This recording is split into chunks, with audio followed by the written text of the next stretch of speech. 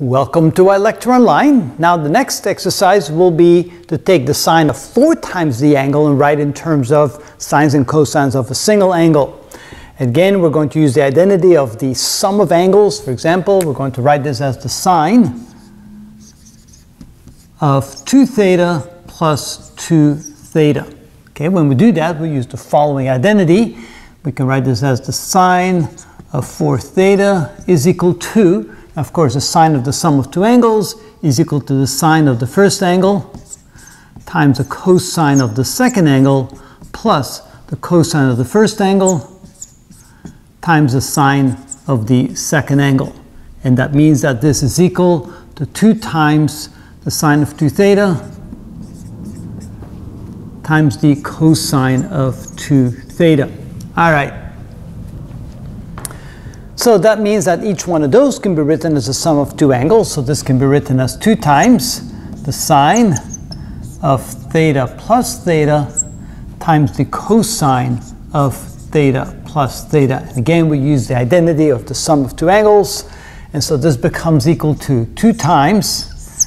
This becomes the sine of the first angle times the cosine of the second angle plus the cosine of the first angle times the sine of the second angle. Of course, in this case, the two angles are equal, so it's the same. Multiplied times, here we get the cosine of theta times the cosine of theta minus the sine of theta times the sine of theta.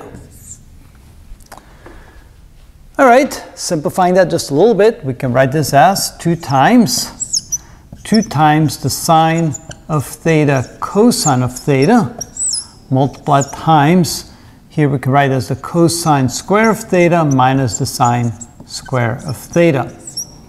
And now we probably want to just multiply those out and see what we get.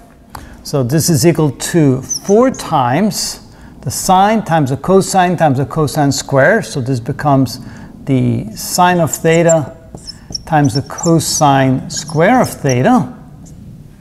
And then minus, here we get, let's see, oh, that's not square, that's cube, isn't it? It's cube of theta, cosine times cosine squared. And here we get minus 4 times, we get sine cube of theta times the cosine of theta. So now we could leave it like this, or we could do a little mathematical trick. What we're going to do is we're going to replace this right here. So this can be written as 4 times the sine of theta times the cosine of theta times the cosine square of theta, which can be written as 1 minus the sine square of theta. So I took the cosine cube of theta and wrote it as the product of the cosine of theta times the cosine square of theta, which could then be rewritten as 1 minus the sine square of theta. And then this remains at minus 4 times the sine cube of theta times the cosine of theta. So now when I multiply this out, I get 4 times the sine of theta times the cosine of theta minus 4 times the sine times the sine squared, which is the sine cube of theta times the cosine of theta.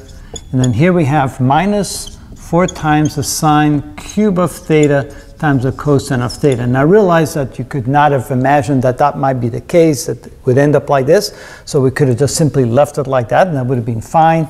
But it can be written a little bit simpler by now combining those two terms. And so this now becomes 4 times the sine of theta times the cosine of theta minus 8 times the sine cube of theta times the cosine of theta. And that's in general considered to be the identity for the sine of 4 theta.